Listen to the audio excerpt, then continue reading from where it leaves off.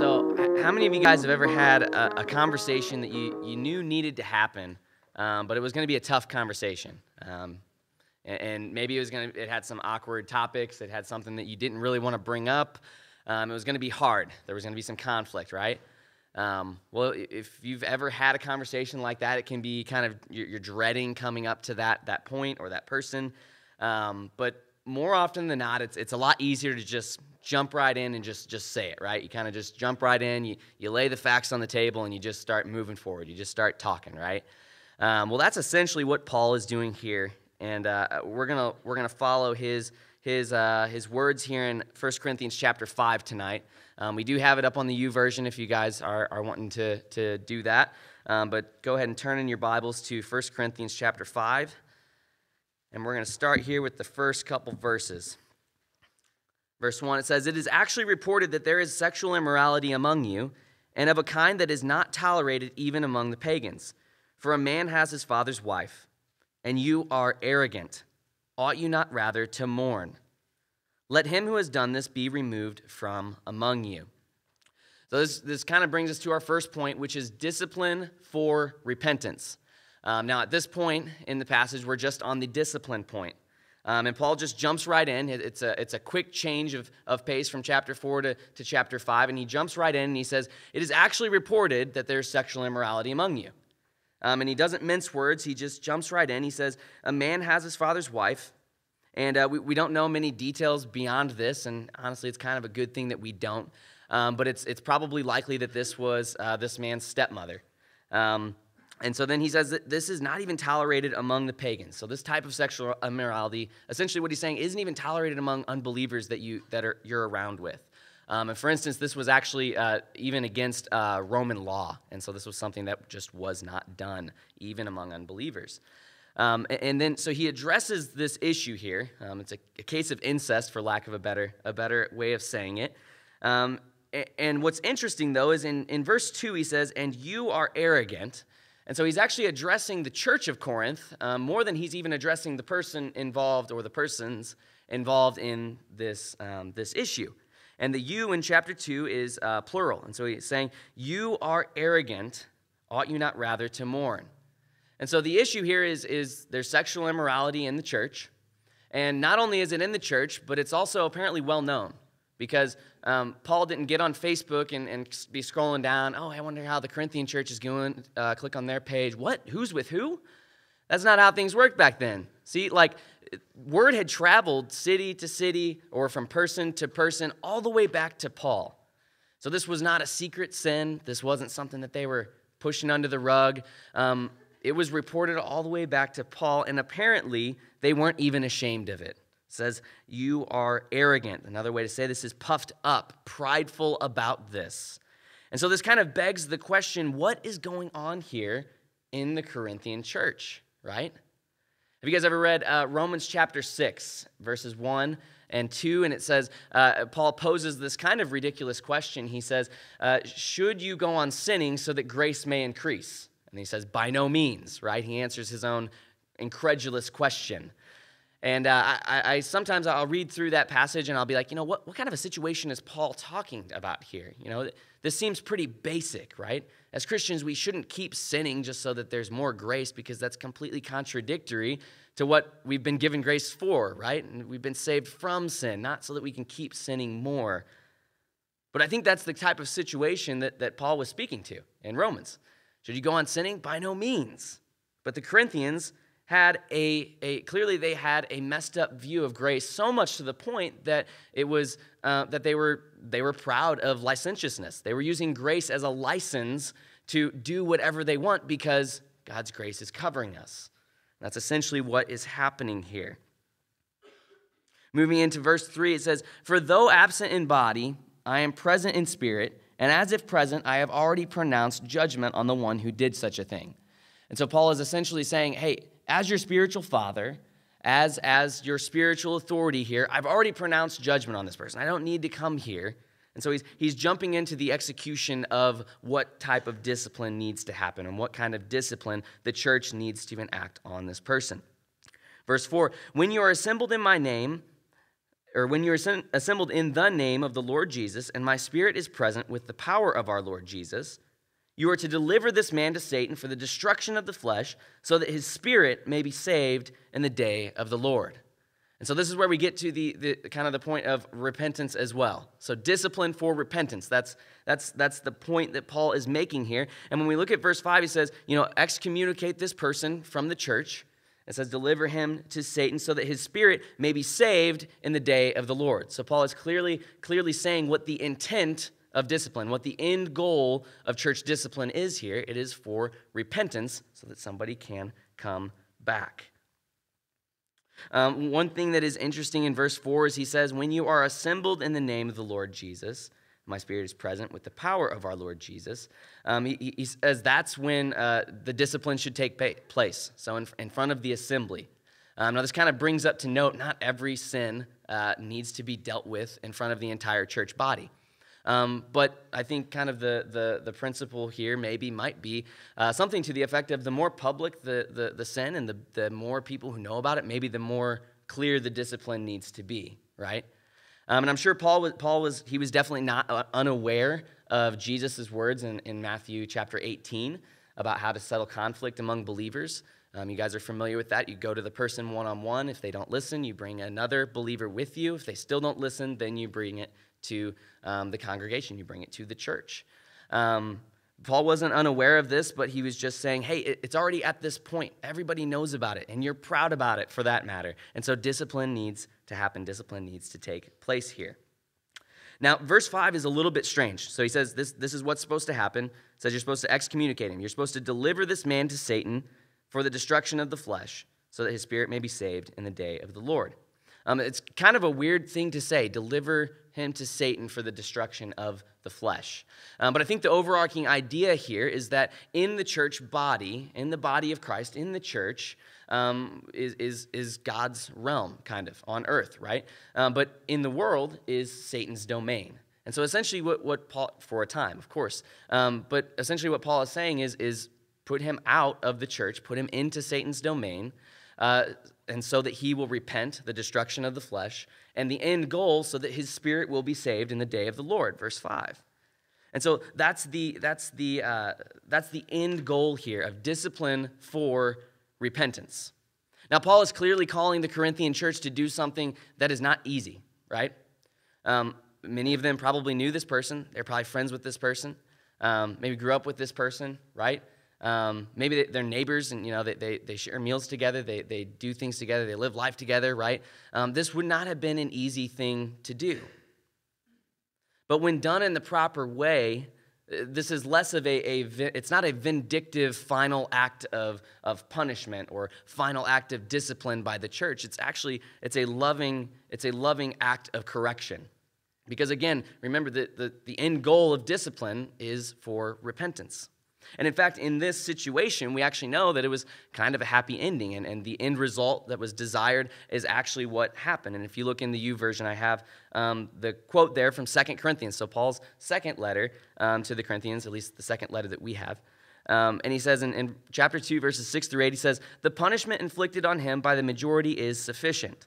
Now instead you ought to forgive and comfort him, so that he will not be overwhelmed by excessive sorrow. I urge you, therefore, to reaffirm your love for him." And so Paul is referring to this same person that he was saying excommunicate from the church body.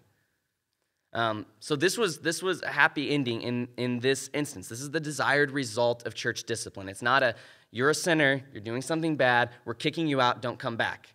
This is a disciplinary action. You can't enjoy the benefits of the body of Christ and continue to live in unrepentant and habitual sin. And so you have to leave for a time until you come back repentant. And that's actually what happened here.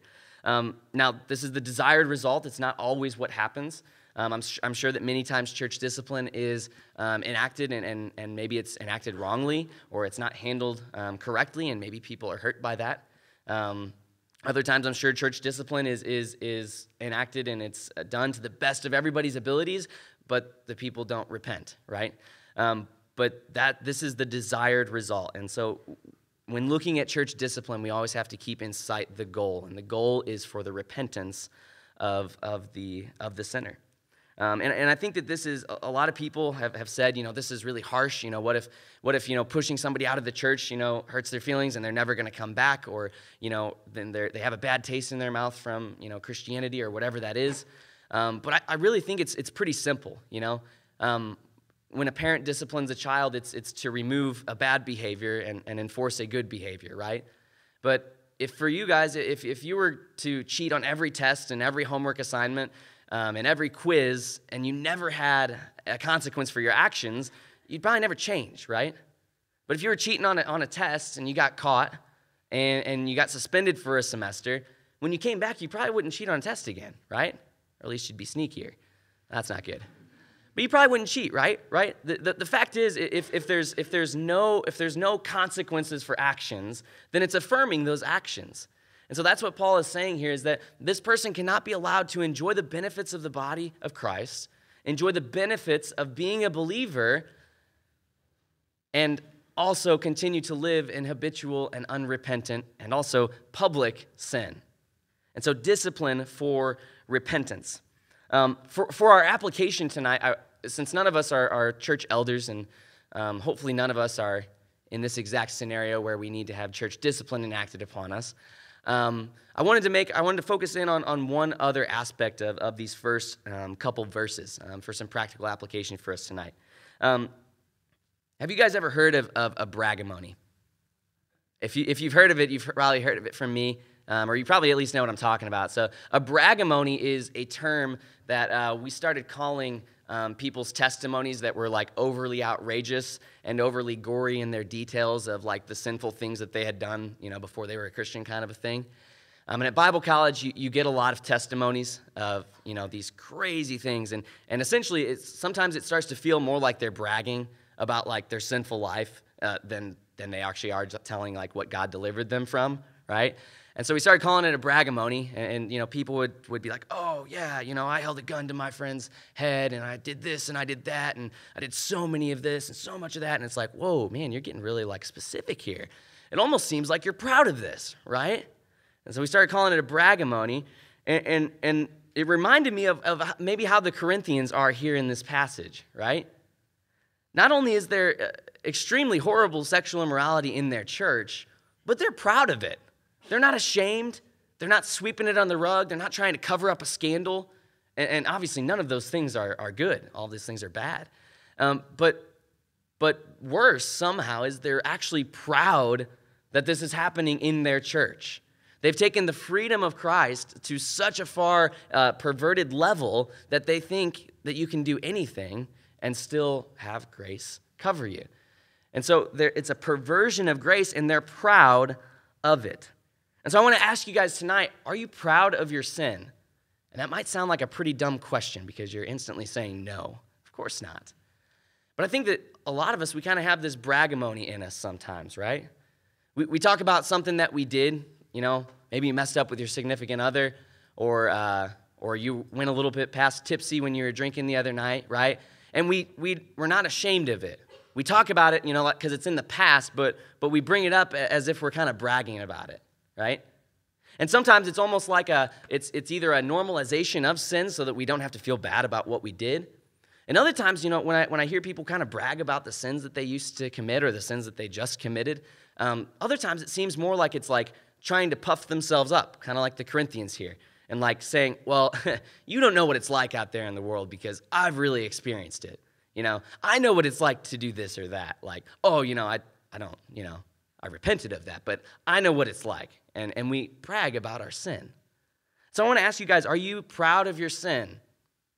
When it comes up that you sinned, are you proud of it? Or are you, like the Corinthians, Paul said, ought you not rather to mourn? Are you proud of your ability to toe the line of sin? So our application tonight really is a lot more introspective than a go and do this. But I want to ask you guys to search your hearts and search your language. Are you proud of sin? Are you puffed up like the Corinthians? Moving on into our second point, which is become what you are. Become what you are. So verses 6 through 8, we'll read verse 6. It says, your boasting is not good. Do you not know that a little leaven leavens the whole lump? So what Paul is talking about here is yeast in bread, right? and it just takes a little bit of yeast to make the bread rise. You're familiar with that concept. So leaven is yeast. And so he's saying just a little bit of leaven leavens the whole lump. And so he's referring to just a little bit of sin pollutes the entire body, right? That's essentially what he's saying on here. And then in verse 7, he moves into actually a really beautiful illustration of Paul's theology of both justification and also sanctification. And so we'll move into this. It says, "Cleanse out the old leaven, that you may be a new lump, as you really are unleavened." And so what Paul is talking about when he says you really are unleavened, he's saying you really are justified.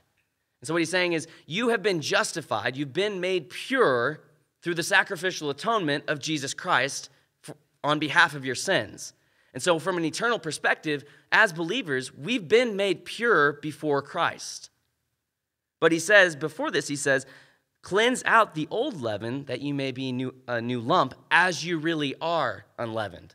So essentially what he's saying is, take sin out of your life and be pure as you have already been made pure before God. So become what you are. You see, we've been justified through Christ's sacrifice on the cross. But we still live in a sinful world, right? We still make mistakes. And so the process of sanctification is our slow, gradual journey as we become more and more like Christ in this life. And the process of sanctification leads us to and prepares us for heaven and our future glorification eternally with Christ. And so it's really cool here what Paul is saying. He's saying, get the sin out of your life, be pure as you have already been made pure. And this is the call to the Corinthian church as a whole. Be pure as you have already been made pure before Christ eternally. But it's also a call of the Bible to every believer today as well. You see, the process of sanctification is something that is ongoing. There's always going to be sin in our lives. There's always going to be seeds of sin trying to grow around in our lives. A little bit, right? A little bit of leaven leavens the whole lump. That's what Paul's saying here. And so this is a call for us as well to remove sin from our lives, to be pure as we have already been made pure. Become what you are, what you already are. Moving into the end of verse 7, it says, "For Christ our Passover lamb has been sacrificed. Let us therefore celebrate the festival, not with the old leaven, the leaven of malice and evil, but with the unleavened bread of sincerity and truth." So Paul moves into this illustration of Passover. So in Passover, the Jews were actually commanded in Deuteronomical law to light a candle and search their house the night before Passover. And they're supposed to search high and low, search everywhere, and get rid of everything that had yeast in it, everything that had leaven in it. And so this was part of their way to cleanse their house, essentially, symbolically, and remove anything that could contain yeast. And so what Paul is saying here is he's saying, let us also, as Christians, celebrate the festival, not with the old leaven, not with sin, the leaven of malice and evil, but with the unleavened bread of sincerity and truth. So Paul is using this illustration to show that not only does the church sometimes need to be purified, but also we need to search out our own lives. We need to light a candle and search out our own lives and get rid of the sin in our lives. Because if we're going to become what we already are, we have to get sin out of our lives. And so Paul uses this analogy, and I think it's pretty cool. Now, obviously, Paul isn't calling for a witch hunt here, but he is commanding the church to be pure, to get rid of sin, both on an individual basis and as a community basis. And so in this way, one of the commentators that I read, Leon Morris, he referred to this as the Christian life is a constant celebration of the festival of Passover. And that kind of sounds pretty fun, constant celebration of a festival. Really, it's probably not quite as fun. Removing sin from our lives is usually not fun until after the fact, right? Because it involves change, right? It involves sacrifice. It involves discipline. How many of you guys have a 4.0 right now? Go ahead, raise your hands if you want to. All right, so all of you who are looking around and you're mad at those people, Paul also has words about malice, anger, and hate. So you guys should read those too. But everybody here knows the concept of trying to keep a high GPA, right? Or at least you understand the concept of when you get a bad grade, it hurts your GPA, right? That's the concept that Paul is saying here. You could have a really good GPA, and then you get a D, right? That's going to bring you down quite a bit. And you can't actually ever bring it back to 4.0, right? But you understand that concept, and that's what Paul's saying here is a little bit of sin in our lives affects our entire lives. I'm reading this book right now. It's called Sacred Marriage. And the tagline is, what if marriage is designed to make us holy rather than to make us happy? And I think the tagline is true. The answer is yes. It is designed to make us holy. So spoiler alert, if you ever read the book, good book. But as I was reading through the book, I'm 2 years and a little more into marriage. And so I'm reading this book, and, he's bringing up examples of these married couples that have like really big problems, like really big, bad, deep-seated problems, issues, leading to divorce. And so these different illustrations and these different stories of people. And I realized a couple chapters in, I kind of realized, I was like, man, I keep reading this and just kind of skipping over and just thinking, man, I'm glad I don't have those problems, right? I'm glad my problems aren't that bad, right? And then I came to the realization of, well, these people are 10, 15, 20 years into their marriages. What if the same seeds of sin have been sown in my life and they're progressing at the same point that those people's marriages were in their marriages 2 years in, right? And so I realized that a lot of times we like to look at these different sins that are listed in the Bible, right? We see things like malice and hate and anger and sexual immorality, and we think, oh, that's not me. Like, I don't do those things. I'm not that bad, right? But I think that we all have a little bit of some of these things in our lives, at least a little bit, right? And the seeds of sin are there, and they're growing at probably the same rate as the other big sins that you see. And it took a while to get to that point too. And so for our application for this point, become what you are, I want to challenge you guys to search your lives. I put on the U version a verse from Galatians chapter 5, verses 19 through 21. I won't read it, but there's a lot of passages like it. It's lists of basically, hey, don't do this, don't do this, don't do this. Christians, don't do this, don't do this, don't do this, do this, do this, do this, do this, right? All throughout the New Testament, there's lots of lists like that. And so I want to challenge you guys to read those lists, and don't just skip over them like I was doing in the first couple chapters of that marriage book. Don't just skip over them. Actually ponder each one. What little bits of sin for greed do you have in your life? What little bits of sin do you have for sexual immorality in your life? What little bits of hate and malice and anger and all of these things that we're not supposed to have as Christians do you have in your life right now? So I want to challenge you guys to search your life. Read some of these lists. Look into these things. Think about these things that we should be and should not be as believers. Moving into our third point for the night is verse 9, clearing up a matter of confusion. I put on the U version to judge or not to judge, just because I kind of thought it was funny. But you'll see what I'm talking about. In verse 9, it says, I wrote to you in my letter not to associate with sexually immoral people.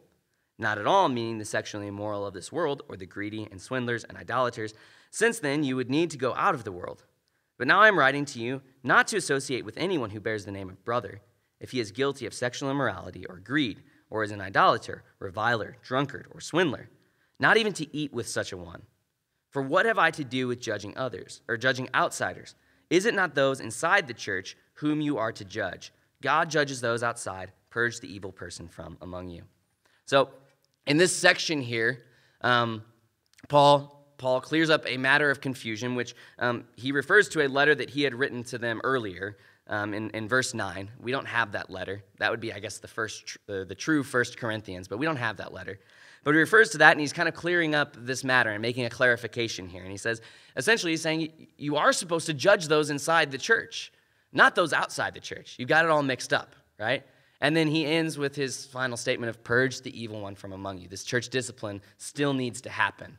And I was thinking, to judge, not to judge. If this passage was applied correctly, I think it would do the church a lot of good, right? We'd get rid of some of the really small percent of really loud Christians who just want to yell at people and tell them that they're all sinners and stuff, and then not focus on the other side of the gospel, right?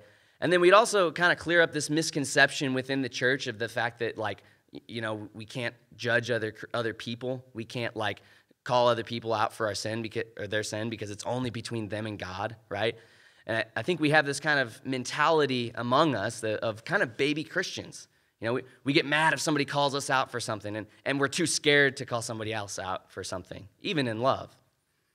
And so this passage applied would probably do us a lot of good. But looking at verse 11, it says, "But now I am writing to you not to associate with anyone who bears the name of brother if he is guilty of sexual immorality, greed, idolater, reviler, drunkard, or swindler, not to even eat with such a one."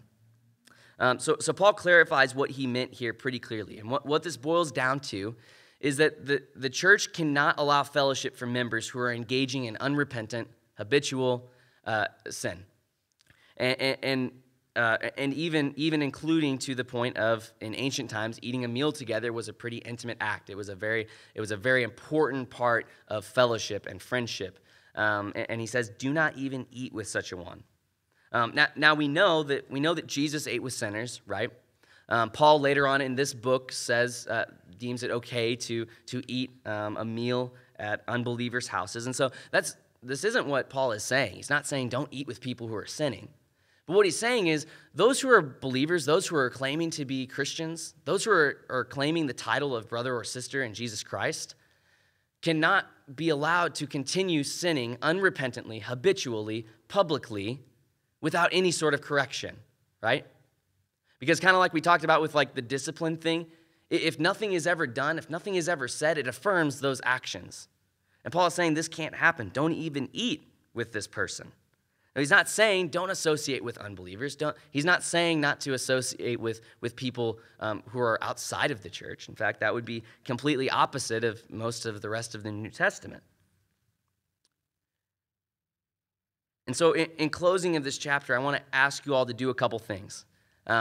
First, this passage isn't preached on a lot in churches. And so first thing I want to ask you guys is when you go out and when you graduate and you become involved in a church and, a couple years down the road, when you become leaders in churches, know that this passage is here along with Matthew chapter 18, and know that a solemn duty of yours might be to enact church discipline. And so know that that's a thing, and know of what you're getting into if you accept church leadership. But second, I want to ask you guys not to let sin get to this point. So this person who has his father's wife, there were probably some warning signs, right? There was probably like an initial maybe moment or initial time before it became a routine and before it became public. So I want to ask you guys, don't let sin get to this point, not in your life, not in the lives of others.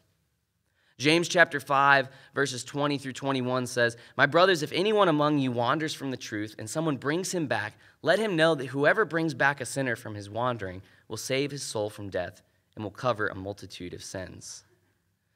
And so guys, this act of coming to a brother or sister in Christ in love, it's not a petty thing.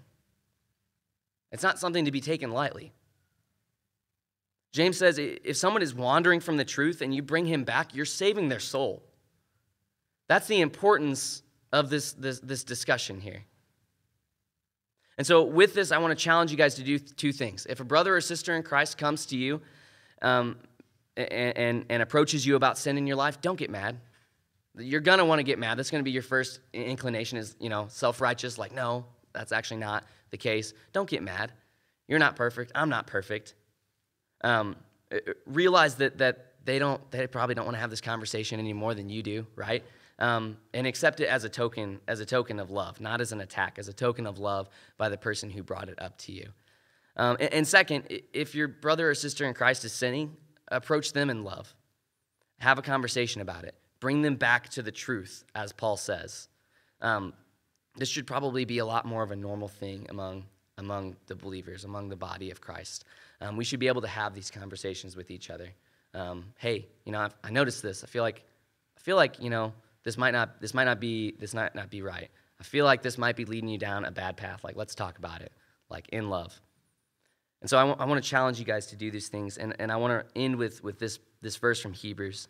Hebrews chapter 10 says, And let us now consider how to stir up one another to love and good works, not neglecting to meet together as the habit of some, but encouraging one another, and all the more as you see the day drawing near. Let's pray. Dear Heavenly Father, God, we thank you so much for your word. We thank you for all of the many blessings that you've given us. We thank you for sending your Son to die for us on the cross.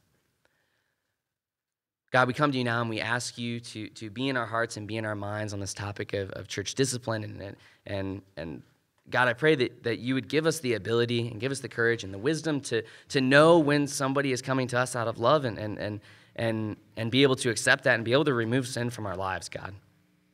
I pray that the opposite would also be true. And God, I pray ultimately that we wouldn't let sin get to this point in our brothers and sisters' lives or in our lives as well. And that we would be the church that you have already made us to be, pure and righteous. I pray all these things in Jesus' name. Amen.